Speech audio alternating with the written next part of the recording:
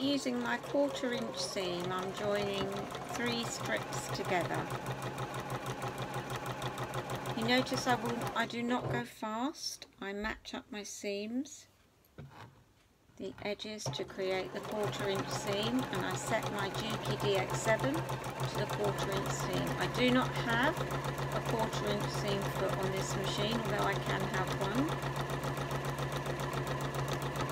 It just moves when you select the stitch, it moves the needle to the correct position for you to use the edge of the foot on the edge of the fabric.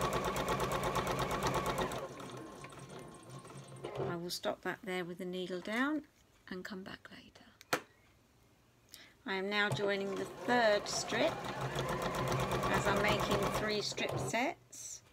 You will notice that the strips are width of fabric strips, so that means they are going across the grain. So I'm careful not to stretch them as I'm sewing, else you'll get a very wavy line. And then when we cut them again into 2.5 inch strips, as you will see later on, they'll remain true. So I'm just gently feeding it through, watching all the time to make sure I've got a 1/4 inch straight. As you can see, it does get a little bit twisted up. At the end, I will press the seams all one way while I cut them into 2.5 strips. So there you are. So you will notice that I have laid all of my blocks out ready to start stitching together. And this is how I like to work. So now I'll take you to the machine. Let me just get you onto the machine. And I start working from the right hand side. Now, to denote that I want to be able to keep knowing which is the right hand side, I'm going to put a clip in. And please note that on the underside the seams will be butt edged up. So I will butt edge them up. I'll turn it round just so that I can see what I'm doing.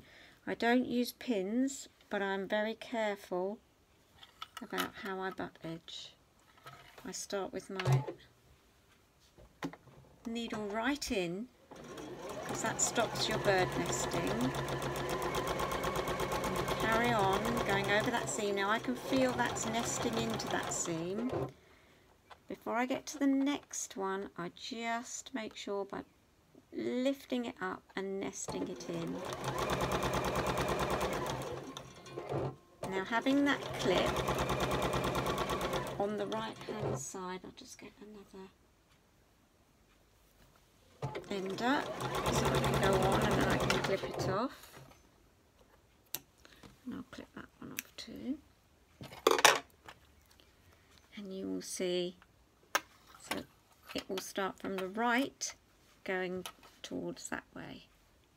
So now I'm going to pick up the next one. Now I'm alternating so that the yellow is on the top.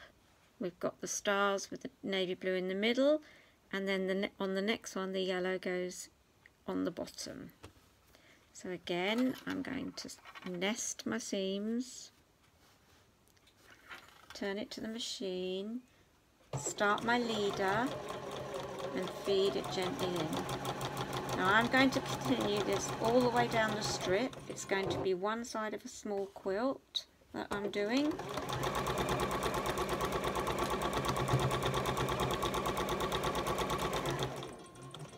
I get to about 3 stitches to the end, find my little end and stitch onto it, just so that it brings it out, and snip that leader off, and there we have a 9 patch. I'll repeat that process. So now I don't have to twiddle it around, so I'm matching up my seams.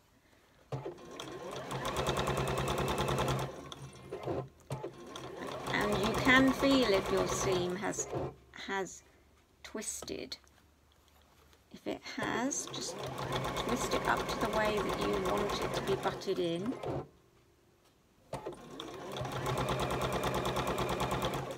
Two or three stitches from the end, and then go into your ender. And repeat that process until you have the strip as long as you need it.